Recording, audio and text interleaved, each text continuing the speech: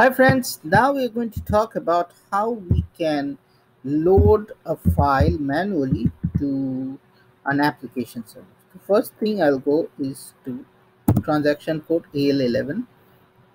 Okay, suppose here in this place directory data or something, I want to store some file name. Okay, so first thing I'll do is I'll go here.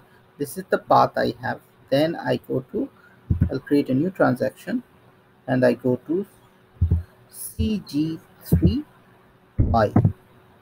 Okay, and here you can see. Now first I have to put my this is the source file. Okay, CG3Y is to download.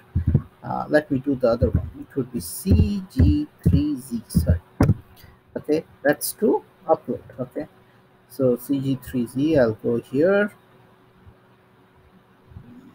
It's opening, so you can see it's upload file, and in the meantime I'll just go here and I'll copy this thing. Okay, so let me copy. If I double click on it and open, okay, I'll just copy it from here. We'll get it. Control Y we press, copy this, Control C, and here what we are going to do is, this is the source file on front end and this is the target file. So in the target file I just put this one. The source file, I know what is it, so I'll just go here.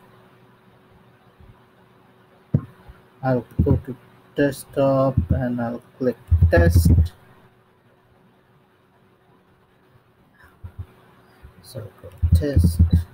Oops. Test doesn't type.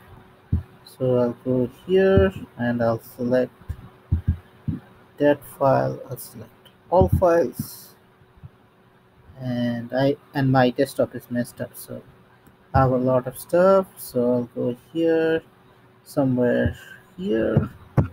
I'll just select test. Okay, so test AL11. Okay, here it is. And now here, this is the place where it is, and I'll just put the same thing, the same name, test AL11. Okay, and we will just select upload. Okay, now cannot open this test AL11. They are giving me an error message. That's because I think there is a space here, or probably I have not given the .txt. Yeah, see, now it's uploaded.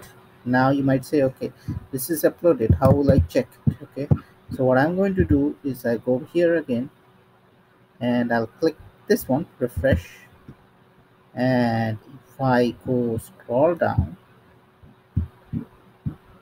and here it is, voila, test AL11. So if I double click on it, here is my code.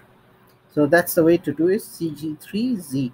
I just mentioned CG3Y, that was for downloading the file from application to server to your local server, but this one is to upload it. This is very important and you will be using it in every project. Okay, so that's it. Stay tuned to my SAP channel and happy SAP learning, and have a